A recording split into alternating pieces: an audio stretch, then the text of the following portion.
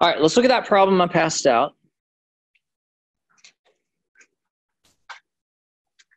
Yeah, which is this one. All right, so what type of problem is this? There's two types of problem. Either you know all the forces and you're trying to calculate the size of the pin, or you know all the sizes and you're trying to calculate the maximum force.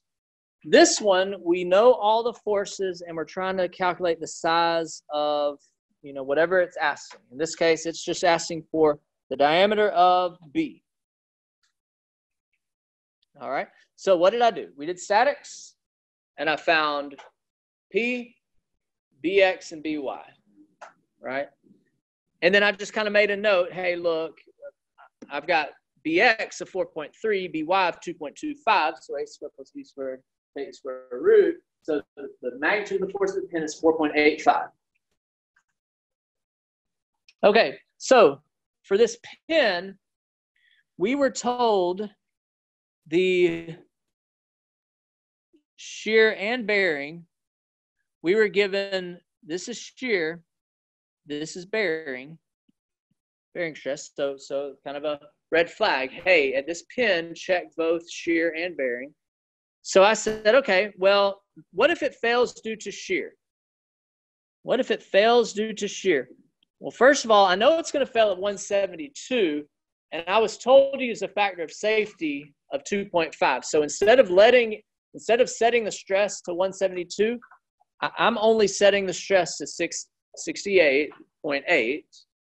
All right. So first thing is, if you're told a factor of safety, use it. Right. So if I know it fails at 172, I'm going to divide it by the factor of safety. I'm only going to let it get up to 68.8. All right.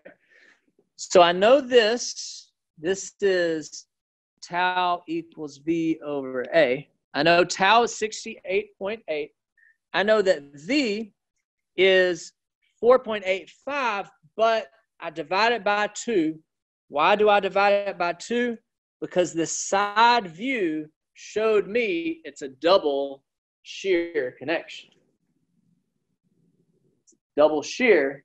So it's like one plate is taking half of it, the other plate is taking half of it. So we don't use this 4.85, we use 4.85 divided by 2 because it's in double shear, because the figure showed us it was in double shear. Okay. Why did I use 4,850? Just because I prefer newtons. Right? For my units to work out, I prefer newtons. All right, so I knew that I'm going to let the stress get up to 68.8. I know the force at the pin, 4.85, divided by 2 because it's in double shear.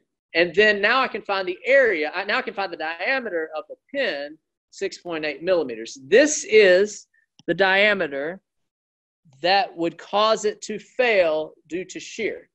I should use something greater than 6.7, right? I should use something. If I get down to a diameter of 6.7, it's going to shear. It's going to fail due to shear. I mean, I've used a factor of safety, actually, so hopefully I have some wiggle room, but that's what I've calculated. It needs to be at least 6.7 millimeters. All right, that was failure mode 1, shear failure. I need to test failure mode 2, bearing failure. All right. So I know I'm going to allow it to get up to 165.6, right? Because I was given the materials failure is really 414, and I need to use a factor of safety of 2.5. So I'm only going to allow it to get up to 165.6. I know that the force right here is 4,850. We could look at diagrams. I think I might explain this somewhere in some video. But for bearing at the middle, whether it's in single or double shear, you don't divide it by 2. All right, we could talk about it. Don't divide the bearing by 2. It doesn't matter whether it's in single or double shear. It takes the full 4.85 kilonewtons. All right, and I divide it by this rectangle. This rectangle has diameter of the pin, and it has a thickness. Where did I get that? From here, this thickness right here. That thickness right there at the middle is 10. So I know the thickness is 10. I'm trying to calculate the diameter. So I calculated the diameter to be 2.93. That's the diameter that it would fail due to bearing. That's the diameter it would fail due to bearing. I found two different diameters. I found the diameter that it would fail due to shear, 6.7. I found the diameter that it would fail due to bearing. So what is the minimum diameter we can use? The largest diameter. It's that almost opposite what you might think, but that makes sense, right? The minimum diameter we can use, I'm going to choose the larger. I'm going to choose a 6.7 because once I get under 6.7, it has already failed due to shear. It has already failed due to shear.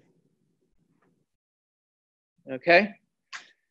Okay, so it's a little bit counterintuitive, but for problems like this, you need to find the diameter that the pin fails due to bearing, the diameter that the pin fails due to shear, and the minimum diameter is going to be the larger of the two.